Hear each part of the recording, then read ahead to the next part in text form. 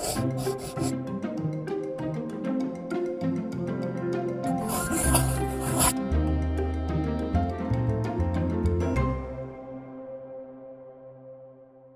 the state of Ohio, they do a citizenship test for 9 to 10-year-olds.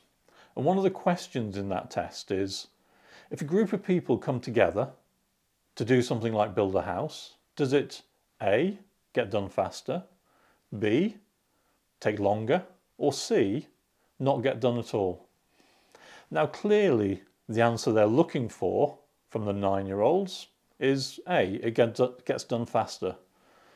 But in reality, I think all of the answers could apply. So teams are really important.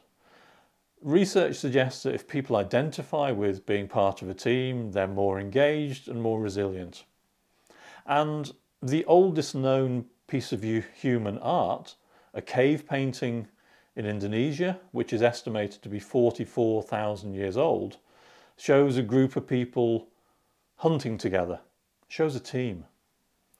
The classic view of a team is a group of people working together to achieve a common goal. It's quite static. The reality that most people are in now is far more dynamic. People are in multiple teams. They're not always formally shown on the organisational chart.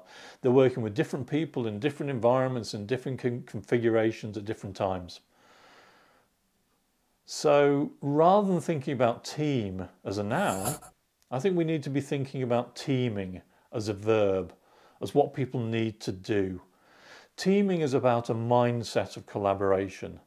Teaming is about structures that help people to collaborate rather than hinder them. It's about helping people to come together quickly to solve complex problems, where they don't have the luxury of time to get to know each other. So if you work in an environment where it's stable and predictable, don't worry about teaming. It's not going to help. But if you're in an environment where you're facing complex challenges that people need to work together on, then think about teaming as an approach to help you to solve those problems.